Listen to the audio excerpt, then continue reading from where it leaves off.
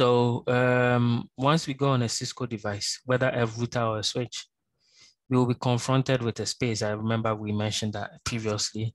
You'll be confronted with a space where all you have is more like a terminal. It will be maybe a black space. It could be any color dependent. And that space will just, normally it will just start off. So we'll be looking at it very soon, but it will just start off. And all you could see, if it's a router, all you see is after some time, it will be showing something like this router. It will be having some instructions and you have to say no or something, which we'll see why. And then the first thing we'll be seeing is just the name router and this sign. This is all you get on your device after the initial things have been done.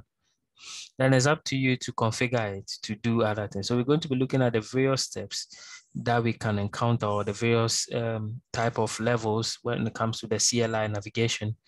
And then we'll be on our way to start doing a bit of configuration.